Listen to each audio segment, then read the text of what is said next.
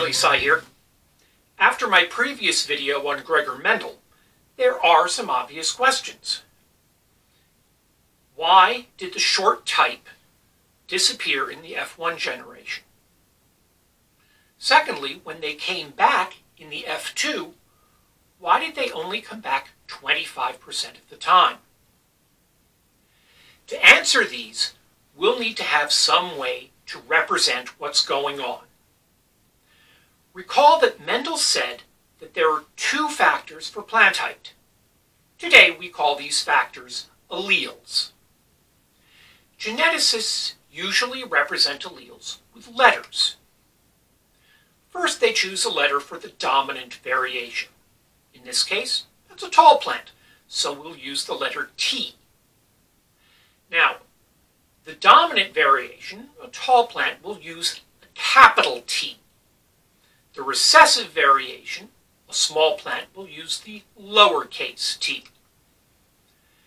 Now, each factor or allele comes from the mother. The other allele comes from the father. And each allele can be either dominant, capital, or recessive, lowercase. This means that the possible combinations are big T, little t, big T, little t, big T. And this is what each combination leads to.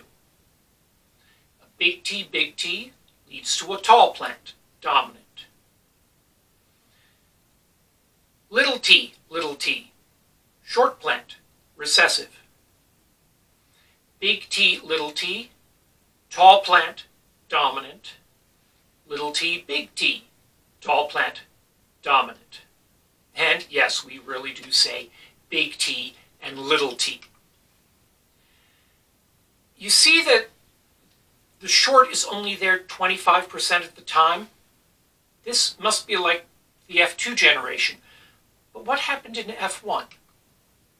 First, let's get some of that annoying terminology out of the way.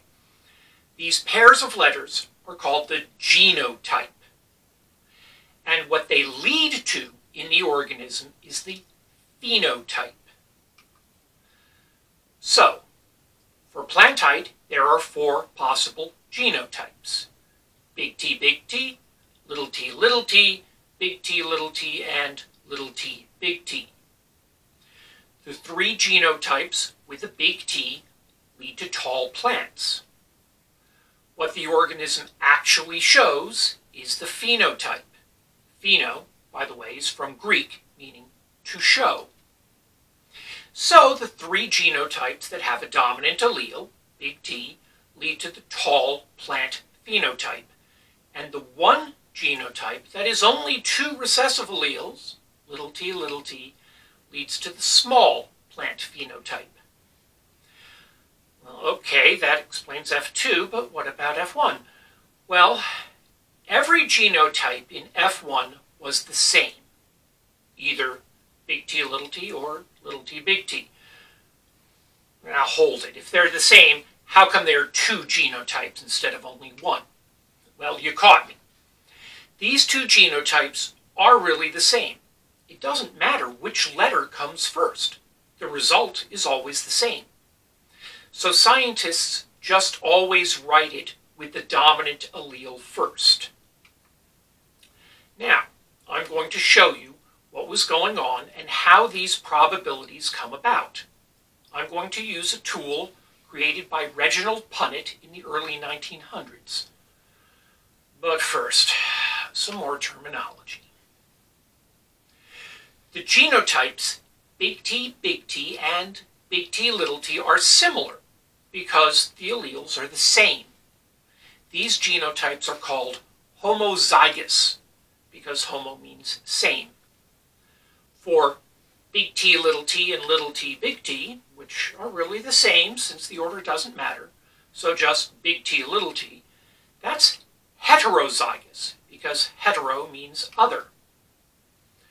Okay, homo means same, hetero means different, but what about zygous? That refers to zygosity which refers to a zygote, a fertilized egg. Remember, the first thing Mendel did was make purebred tall and purebred short plants. The genotypes for these are big T, and little t, little t. Both are homozygous because the two alleles are the same for each. These are the parent organisms in the P generation. So, you start with a grid like this, and it would be nice if I could draw straight lines. Now, add the genotype for one parent on top and the genotype for the other parent on the side. It doesn't matter which one you use for which.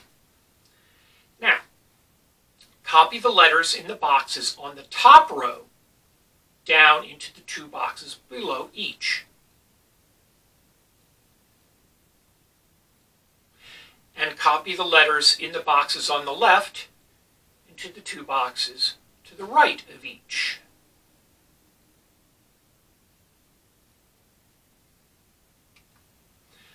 The four boxes that you copied into represent the possible genotypes for the offspring. You can see that there are four possibilities, and in this case, all four are the same, big T, little t. The genotype, big T, little t, leads to a phenotype of a tall plant. This Punnett square shows that no matter what, if you start with a purebred tall, big T, and a purebred short, little t, you will always get a heterozygous, big T, which will give you a tall plant.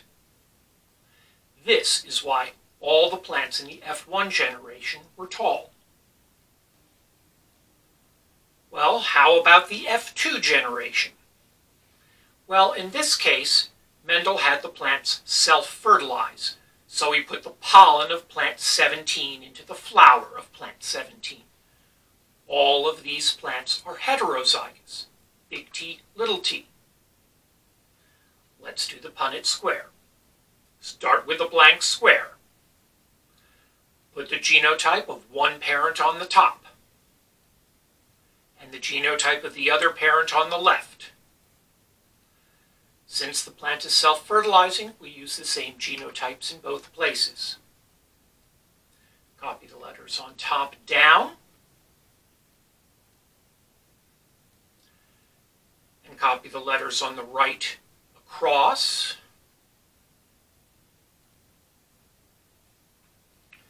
And we're left with the following Punnett square. Looking closely, we see that one square is homozygous dominant, big T, big T. Two squares are heterozygous, big T, little t. One square is homozygous recessive, little t, little t.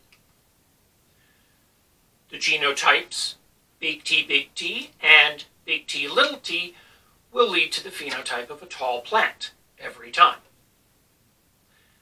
The genotype little t, will lead to the phenotype of a small plant.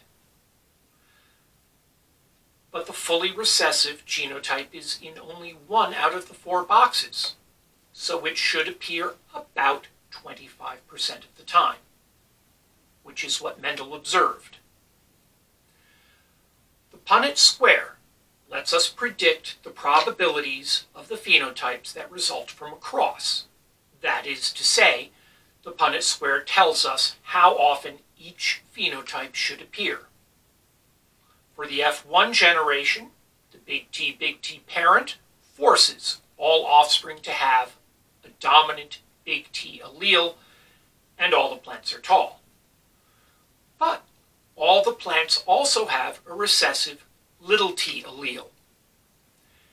When the F1 generation self-fertilizes, 75% of the offspring will have at least one dominant big T allele and be tall, while the rest of the offspring, 25%, will have two recessive little t alleles and be a short plant.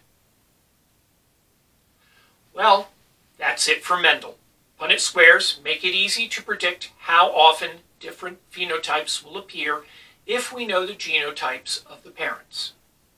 Thanks for watching. Riley Sy out.